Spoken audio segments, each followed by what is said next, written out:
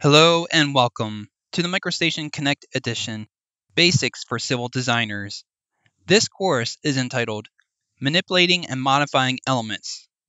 It contains exercises to introduce a new user to the MicroStation Connect Edition. Existing elements often need to be modified.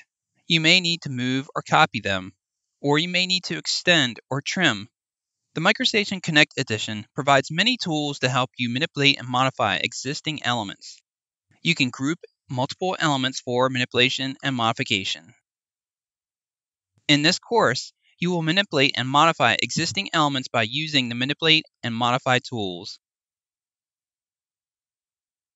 While you work through the lessons in this course, you will learn the Element Selection tool, Element Manipulation, Precision Placement via AccuDraw, Utilize AccuDraw shortcuts, Trimming.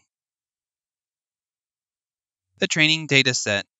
Note that the exercises contained in this course are designed to use a custom workspace, Bentley Connect Training, and the workset, MS Basics Civil.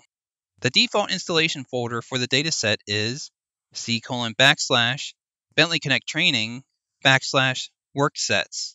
For instructions on how to configure a training dataset, please visit learn.bentley.com and view the following training course. Before you begin, configuring a dataset for a MicroStation Connect Edition course.